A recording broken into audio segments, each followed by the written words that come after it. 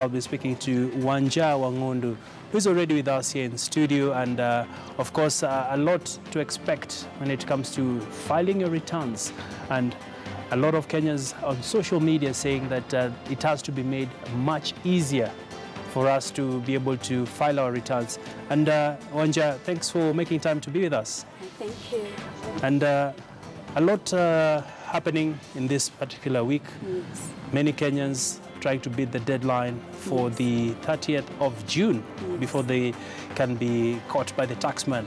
Perhaps let's just talk about what are some of the fines before we get into filing the returns. You want to scare the people first? Okay, now the fines for failure to file the income tax individual returns from the year 2016 up to year 2015, 2016, and 2017 is Kenya shillings 20,000 or 5% of the tax due. All right. Yes, the higher of the 20,000 flat rates. Yeah. Okay, we look at, do you have some tax due? Then we take 5% of that tax. All right. Then we compare it with, is it more than 20,000? So whichever is higher. All right. Yes. Fantastic. Yes. And let's now get into the crux of the matter, Wanja. Walk us through, basically, if I want to file my tax returns, maybe this is my first year of employment, Yes. and I'm told you have to file your returns. Walk us through from there. Okay, fine. So before you start filing, you need to have the documents that you need in place. So if you're in employment, you need something called a P9. I just have a sample of it here. All right. A P9. This is the P9? Yes, this is the P9. And this is the document that the employer should give the employees. But note this, not everybody who is employed has employment income as the only source of income. So again, if you have farming income, you need simple accounts on your farming. Business income, account as well. All right. Rental income, account as well. As long as the rental income, you do not declare it every month under the monthly rental income tax. All right. Then you'll now be declare it now annually.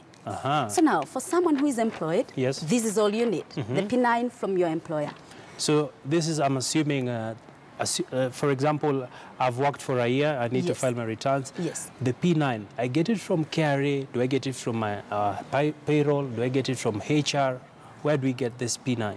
Now, you are an employer. I do not know how, it depends with the employer. Some employers, it is the accounts department, others, it's the human resource, but basically, it's your employer to give you the P9. All right. Yes. Okay. So can I file my returns without a P9?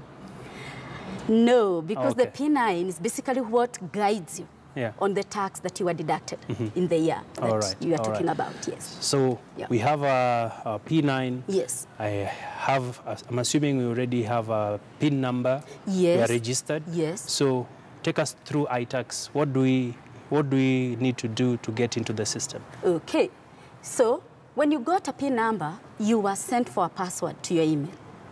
Now, this is the KRA site, that's itax.kra.go.ke or www.kra.go.ke. You get here. Now, when you get here, the first thing that you need to do is find out, is your password working? So that if your password is not working, then you will be required to reset it, and then you'll start filing. So we can start, so we say. All right. Okay, I have a pin here. Let's put it. Okay, let's roll. Okay. So, as she's inputting the details, as she said, you need to first have an iTax account, and this you can open on the KRA website that we have behind here. You just simply go to itax.kra.go.ke. From there, we are now at that juncture. Yes, please now we carry continue. on, Wanja.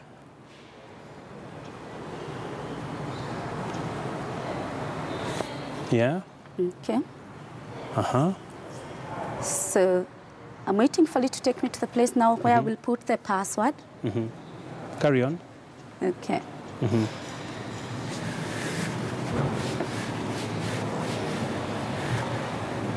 Okay, let me just put the PIN number again.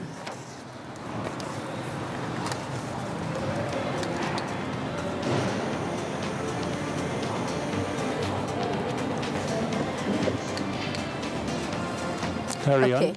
So now it asks for the password.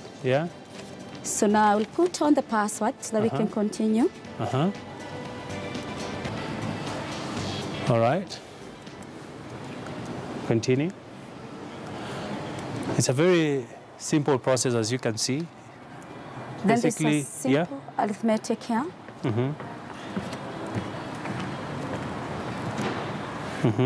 Carry on. And then I log in. Okay. Once I log in now, it opens the account, and here we are now. So we need now first to determine what kind of a return do we want to file. So supposing we just want to file nil, meaning no income, no income at all.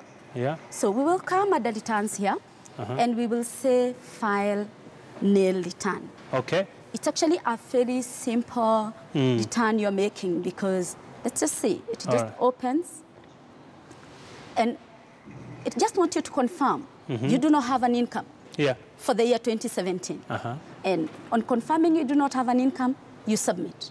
Okay. Yes. So you submit a nil return. Yes. So what does a nil return what's it all about? What is it?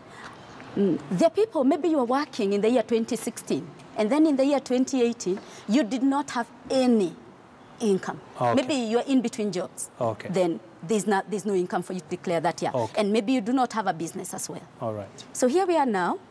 It asks for the tax obligation. In this case, it is income tax.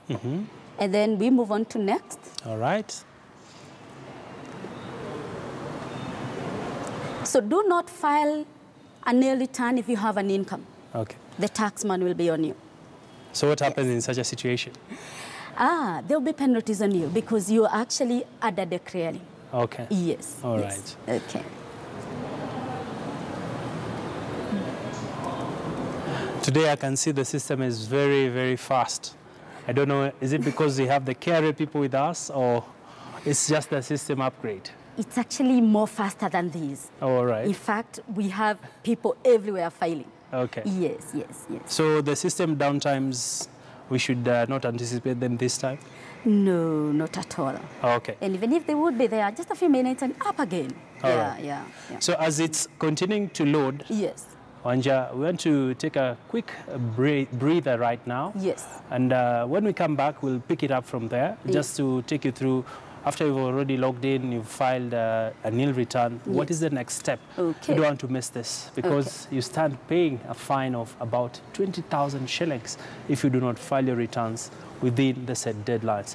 All that coming after the break, as well as more news on the CBA Economic Forum that was happening earlier on here in Nairobi.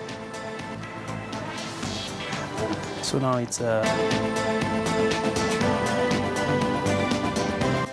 You are watching Business Today